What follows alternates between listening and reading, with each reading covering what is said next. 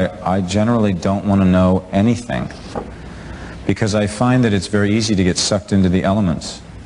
Who's directing, who's in it, how much they're paying. If I don't respond to the story, if I don't think it's a story that I should do, no matter how good the part is, then I try to not go near it because I probably shouldn't do it. I read that one of the unfulfilled ambitions of your life is to do a song and dance show. I heard you sing on Saturday Night Live. I understand you're something of a dancer. Well, the truth is, we'd sort of like to be the judge of that. Would you care to, would you care to demonstrate? Meryl Streep did. And Meryl Streep did it? She did. Well, he says Meryl Streep did it. Oh, well, I haven't done this in a very long time, but I took a tap when I was a kid.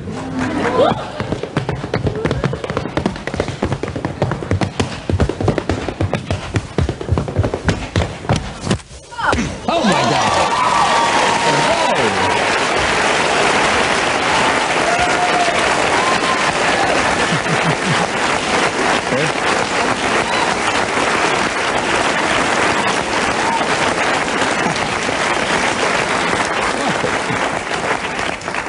That ended with a perfect pirouette.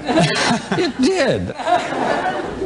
We've had 3 occasions to talk about albino alligator on this stage.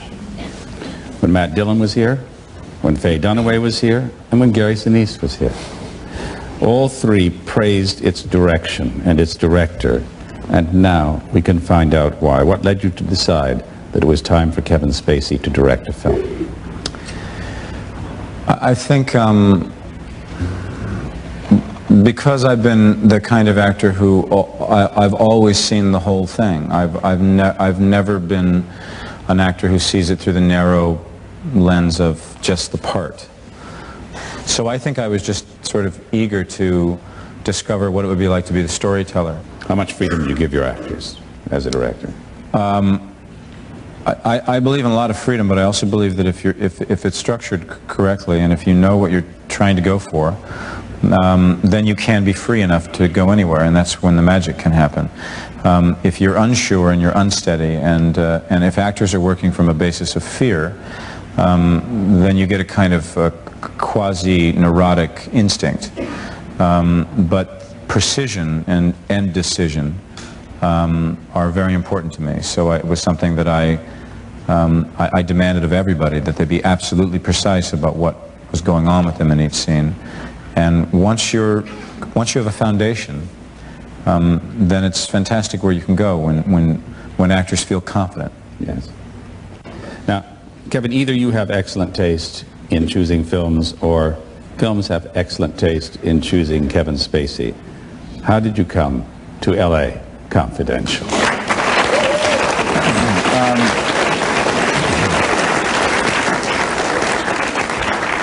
There was a director, Curtis Hanson, who had been trying for years and years and years to get me cast in films he made, and the studio always rejected me.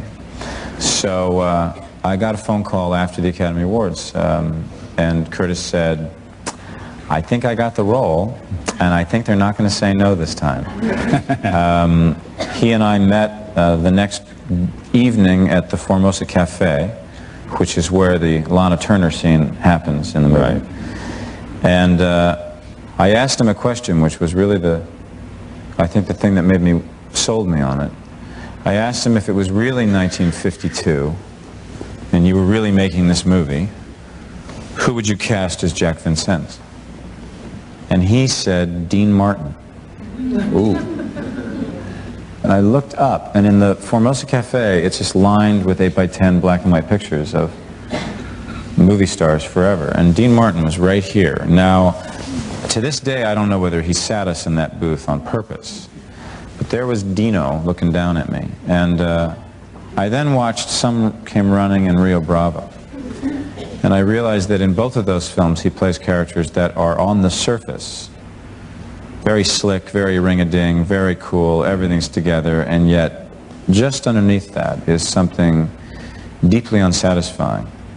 And both those performances are very good. So I understood what he meant by that. And and then we went out and got, you know, Dean Martin's clothes. Did you really? Got a little ring-a-ding going.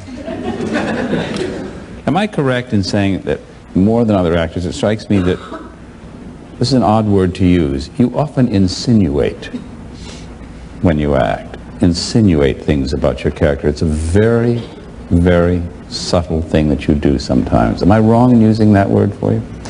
No, because I trust the visual, and I trust what a look or a thought can do.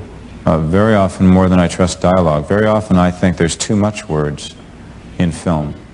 I trust what that character's experiencing internally, and that was a role that was challenging because all the experiences that he goes through are quiet ones, are silent ones. There's no great epiphany. There's no epiphany, but on the other hand, in that picture you realize every actor's dream, which is a great death scene.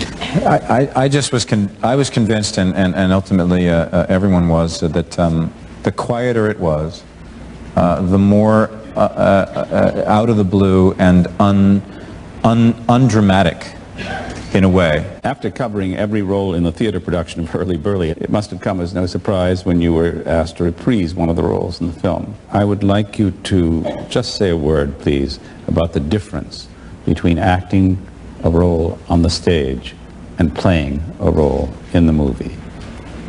Is there any difference for you at all? None.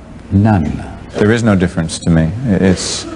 It's about finding what the writer wanted you to feel and experience and making sure that you get that across.